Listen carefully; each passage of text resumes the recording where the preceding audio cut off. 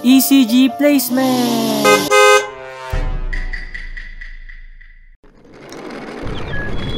Today, I will be demonstrating the proper ECG leads placement. First, I need a volunteer. Me!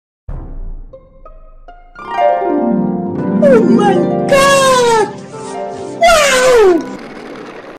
The first chest lead, which is color red, is placed on the fourth intercostal space to the right of the sternum. The second chest lead, which is the color yellow, is placed on the fourth intercostal space to the left of the sternum. Next, place first the fourth chest lead, which is the color brown, on the fifth intercostal space at mid-clavicular line. Place the third chest lead, which is the color green, directly between the lead 2 and 4.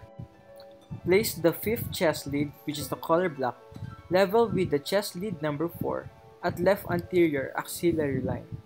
And last, the chest lead number 6, which is color violet, level with chest lead number 5 at mid-axillary line.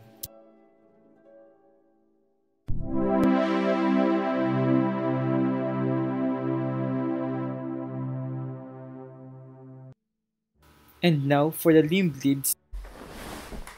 The red lead is placed on the right wrist, the yellow lead is placed on the left wrist, the black lead is placed on the right ankle, and the green lead is placed on the left ankle.